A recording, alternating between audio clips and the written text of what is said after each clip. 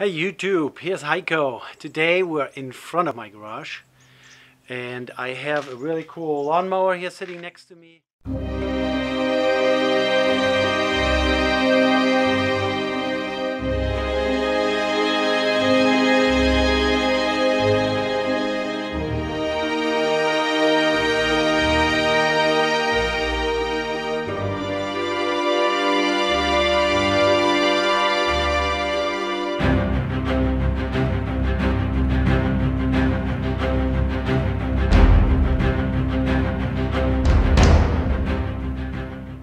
Which nothing is really wrong with. I'm just doing an annual inspection on it, oil change, you know, blade sharpening, cleaning and all that. Just wanted to show you. I kind of like this model. It's a little larger, a little bit more sturdy, a little bit more capable than your average Home Depot lawnmower. And I'm just going to take you along during my little annual inspection. It's going to start with me pressure washing it. Then I might have to call it quits for today because I have another project over there that might also need some pressure washing, and I'm gonna for sure record that as well. Here, let me just pan over that direction real quick. Sneak peek. Alright, now the lawnmower. It's that beast. So 30 inches. This has two blades. It's a 10 horsepower overhead valve, 223 cc's, and let's see if we can actually make this start.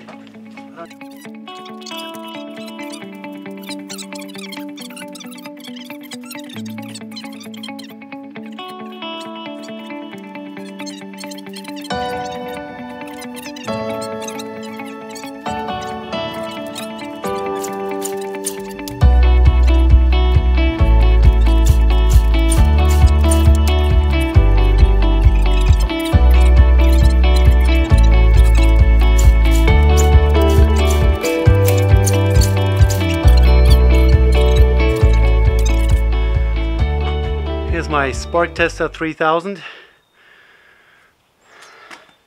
how Vice Grip Garage would call it.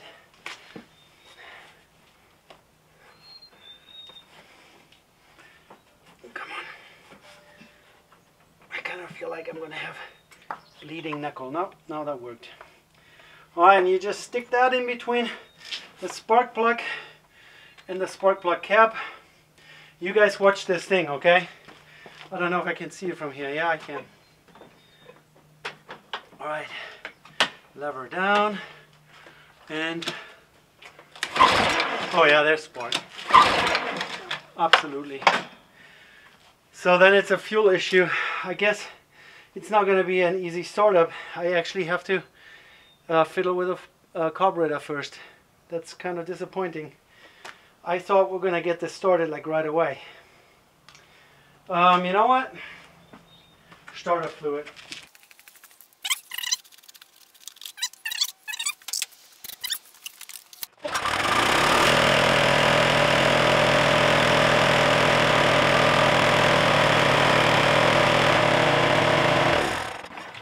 So you literally only have to pull this lever. I don't even know. Is this a start release? Is this a lever that makes our ignition work? No, it isn't. Let's see here. Where does this cable go? This goes into the gearbox, looks like. So this lever, hand lever up here on the handle, which you at the moment can't see. This one here. On any other mower, this would be disconnecting a little kill switch and actually take a brake off of your flywheel to be able to start it. But I guess this one here really doesn't have that. This is one of those modulated personal pace self-propelled systems. So the more you push the handle in, the faster the mower will move. Let's see if we can pull start it without this lever.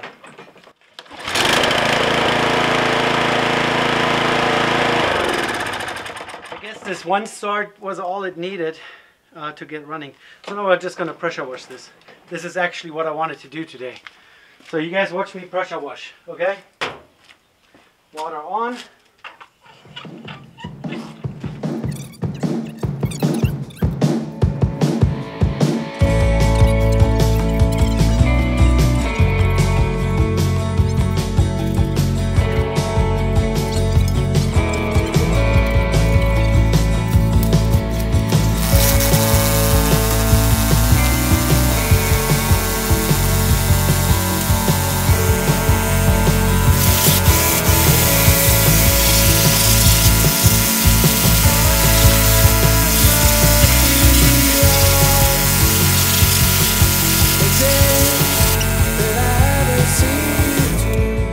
Already looks 250% better.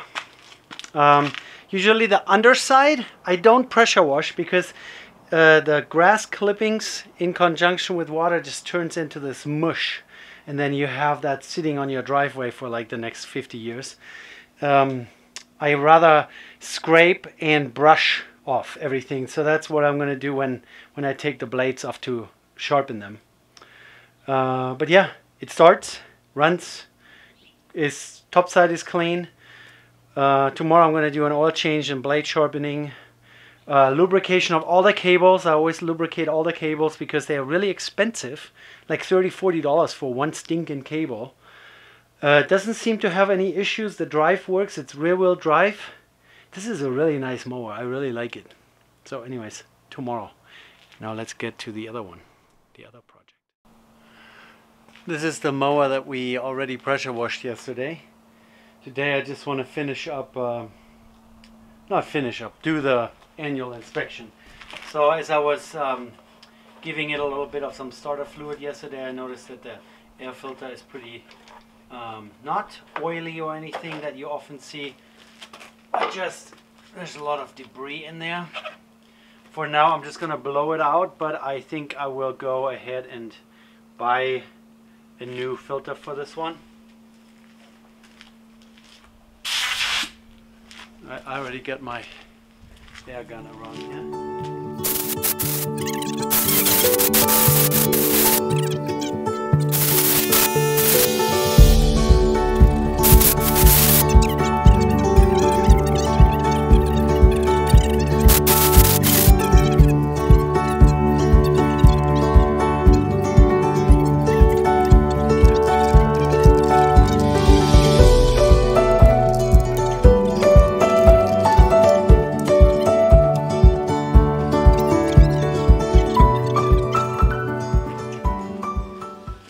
This here is what I came up with. It's literally Harbor Freight, a tiny little pair of vice grips that have like a needle nose, and I just put a piece of old fuel line over top of those jaws so there's no sharp edges, and then you can take it and just clamp down on a fuel line, and it's gonna pinch it shut, but it's not gonna damage it. Like so. Clip. And now we can take the float bowl off. We're just working on the ground here today. No big deal.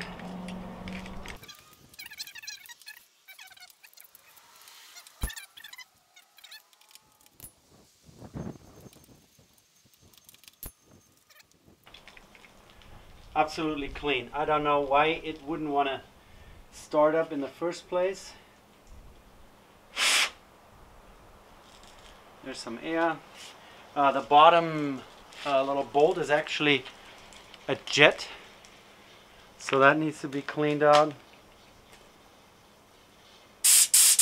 But there's absolutely nothing in the bottom of the carb. It's absolutely clean. Clean fuel, no problem. So I don't think we need to really worry about it. Once this lawnmower gets used regularly and some fuel goes through it, it's gonna be just fine.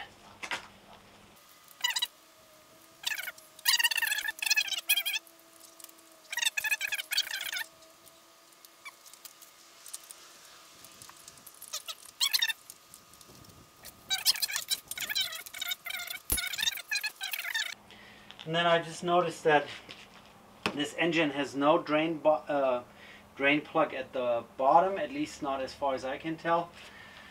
And tipping this large machine with a filler port, the filler neck, right up here, we would be making a huge mess.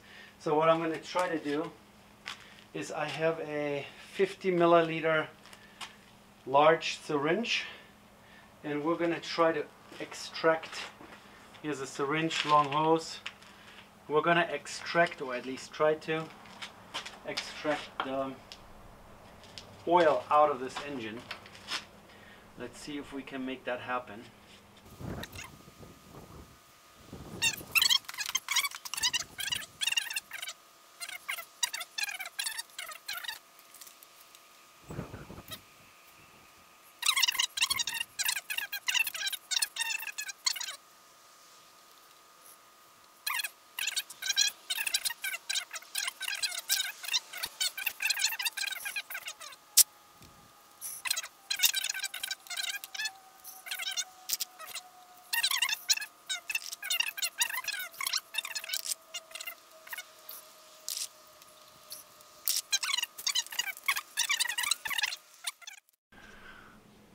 So I just looked it up, 23 fluid ounces, is that correct, or 28? 28. So I have a measuring cup in ounces, and now we're going to take the oil that we sucked out and pour it in here and see how much we've gotten. So I don't want to take any risks, risk other people's equipment, just because this is only 8 ounces. So that's definitely not enough, so we have to do something else.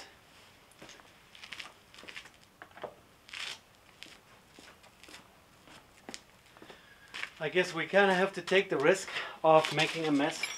Here's my lowest catch can that I have. I'm going to turn that around so you guys can see a little better. I still have the dipstick out.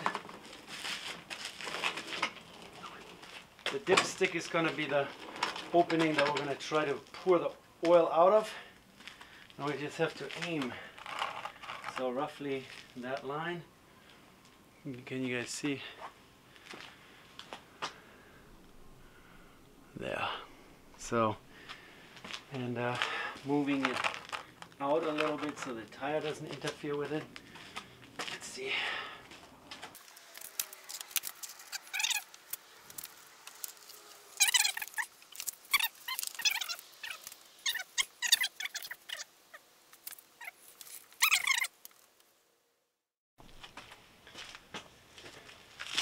Right in here is the drain plug, right near the pulley there. Before you take that out, you got to make sure it's clean around there, so you're not getting grime, dirt and debris into the opening. And then this here is just a 3/8 extension. I might get a longer one, you know. So like I said, 3/8 extension fits right into the square of this drain plug. Make sure you don't tip your lawnmower over in the process, and then just take it loose. And then I hope we're not going to get oil out of this immediately, because I would like to tip it over on top of a drain catch can to catch the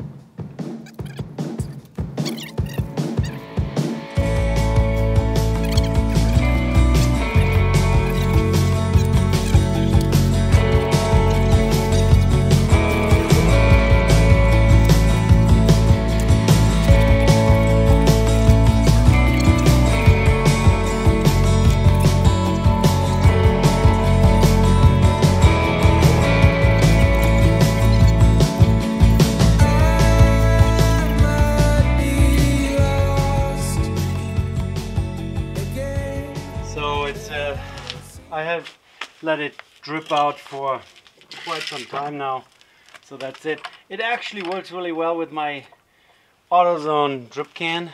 It's just the perfect height to fit under this mower without being crushed. I closed the dipstick opening Now we're just going to tip it over to the side again.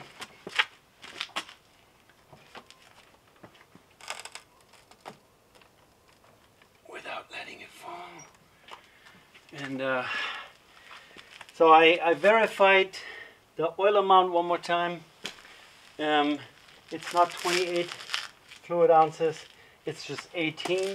I went by model number and all that onto the Briggs & Stratton webpage where you can look all those things up.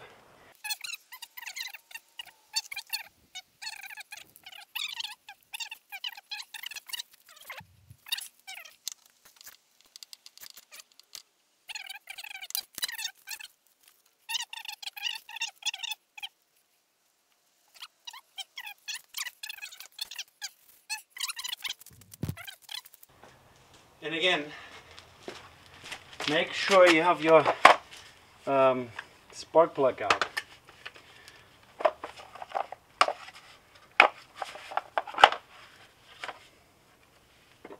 Nope. What is it? Is it 3/4? No. Never. 1/2 inch. 5/8 maybe. Oh yeah. 5/8 it is.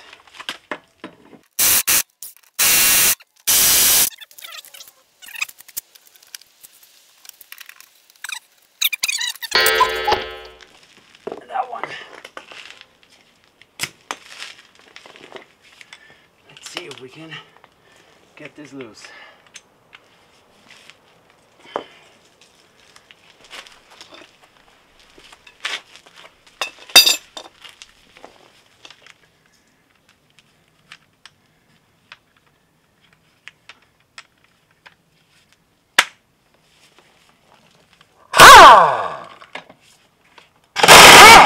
Yeah, that worked.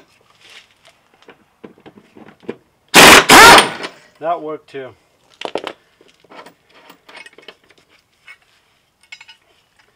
So there is this washer that kind of grabs into the spindle here, and then on the other side of the washer are 2 pins that grab into the blade. And people always, I've seen so many mowers where the blades are installed the wrong way. It's kind of a dead giveaway when you look at the grind of the actual blade. So you want the sloped section upwards, so the flat side of the blade down, and then this swoop up here is really only to accelerate the clippings through your chute out the machine. That's what it's for. So I'm just going to leave this here on here. And leave that on here too.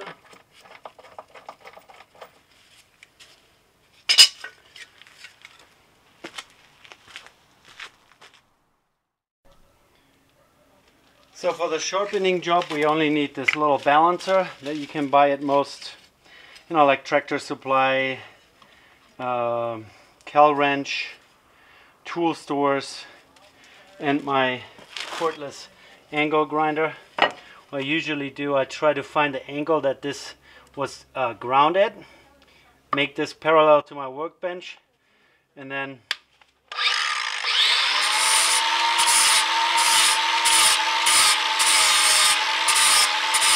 clean all the little nicks.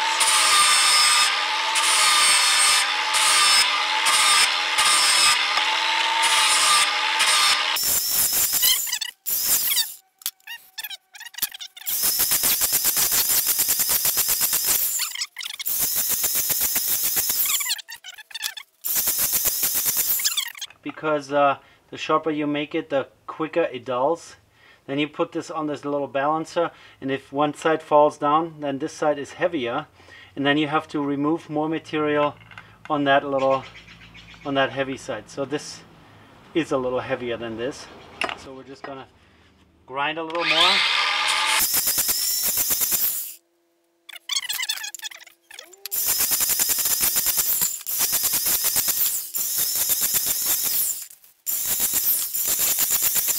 Side really you should almost leave alone, only if you have like burrs and nicks sticking, or the material sticking out to flatten it out. But the grinding you always want to do from the top side and then always towards the outside. So if you reduce the shape of this blade, it should go like this. You shouldn't try to keep it parallel, because then you are thinning the blade here in this section, and then you can have pieces break off. So you're always grinding off the outside edge, and this is really the part of the blade that cuts the most. That looks good. And then this puppy here. That looks good too. So since we're at it with the cleaning, let's just clean this up a little bit.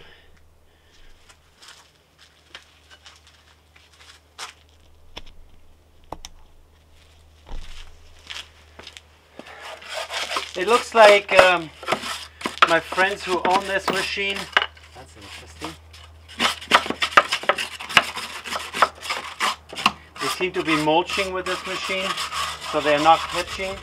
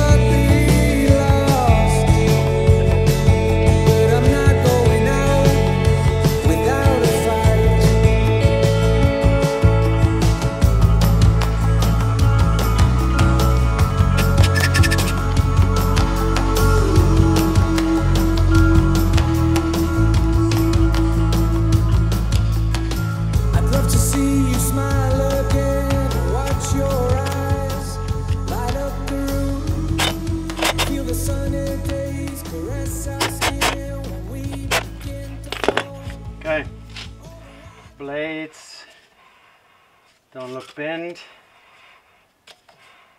Yep, that looks good. There's clearance in all directions. They're not wobbling. So that looks good. Now we can give it a bit of a blowout here.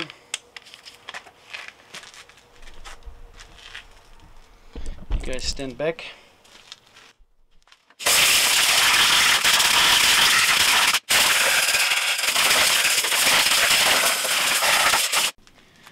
I decided to torque the blades. I looked it up, 82 Newton meters or 60 foot-pounds. Let's see how we can make this happen.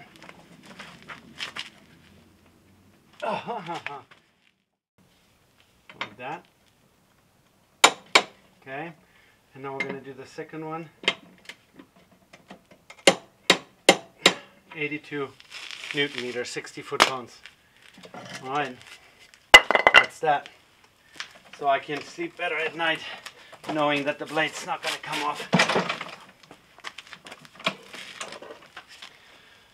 Alright. Yeah, we were a little interrupted. Had to pick up the kids from school. I don't like to leave machines sitting unfinished, especially when it's such a nice machine, because, you know, the risk is always you forget to refill the engine oil, and then the next time you don't think about it, and then suddenly someone starts it, and then you have a catastrophic engine failure. So I brought 18 ounces in accordance to Briggs & Stratton manual, 18 ounces of 10W30. I'm not going to put all of it in. The drain plug is back in. We have a sharpened blade back on. We have cleaned up the float bowl, and we have cleaned the filter. Really, the only thing after this, after we have washed it and all that, that's already all done, is lubricating the cables that I like to do. Let's do that. And then I'm going to wipe this thing down with a little bit of some true shine, and that makes it look pretty. And then I can go back to the customer, or in this case just $20. And someone remind me that I need to go to Walmart and get myself a box of rags. keep forgetting. So now I'm using all my used microfiber sheets. Or, yeah, that looks pretty good. No, that's perfect. I'll check it after a quick little test run. So now, lubing cables, that can be quite a task sometimes. By the way, I'm using Liquid Wrench. They make chain and cable lube. I just have that sitting around. It can't always last me forever. Here, for example, this one cable that you can see, pretty easy access. I have this little cable lubrication tool. One side has a relatively large opening that goes over the sheath, or the, what is it called? Yeah, the sheath of the cable. And the other side is pretty small, clamps right down on the cable, and then it has one opening where you can put a straw of one of those aerosol cans, couple knurled knobs or knurled bolts, and you just tighten it down in the silicone sleeve in there. Oh, a sleeve, we can call it a sleeve. Tightens down on the cable, makes it more or less airtight, oil tight, aerosol can tight. And then I hate my motion sensor light here in the driveway. Sun is down. I just want to get this done. So I have it tightened down as much as I can. Then I take the straw of my aerosol can and just stick it in this one hole that's on that tool and pressurize it. So you can see it's not really coming out up top or down below. And now we're going to follow the cable where it does that go. Disappears somewhere down in the gearbox, so we don't need to do too much. And that lubricates the cable from top to bottom, comes out at the bottom. If I push it aside, there's probably already a drop on the ground. Yep. And some cables you just can't do that with, because, for example, this one here comes out of a formed plastic piece, so I can't put my tool on there. So then you end up just, let me turn on the light. You end up just pulling it out a little bit, or maybe you pull the lever here, then lube it.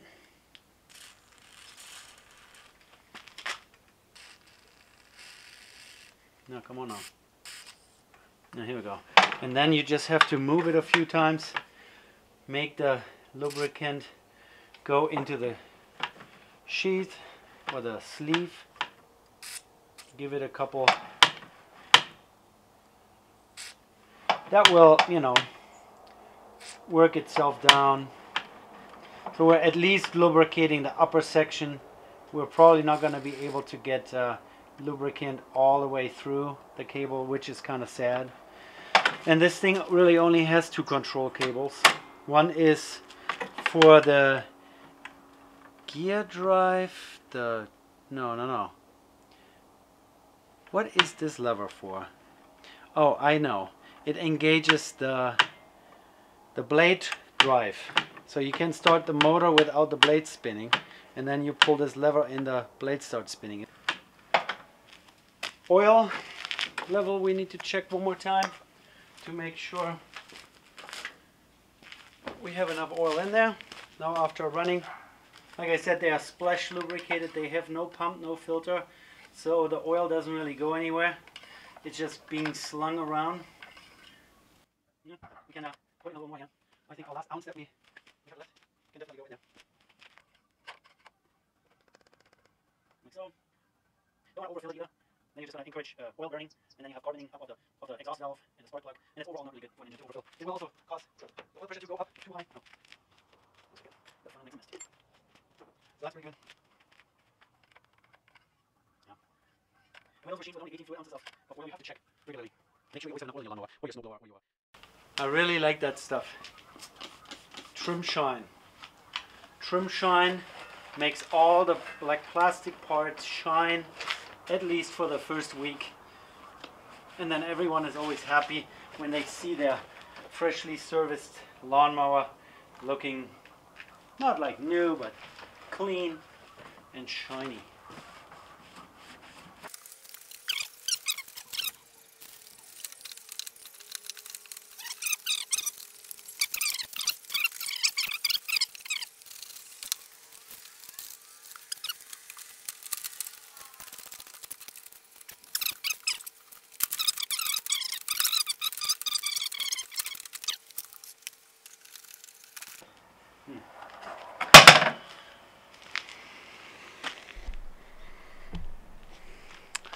Alright guys, that's it for tonight.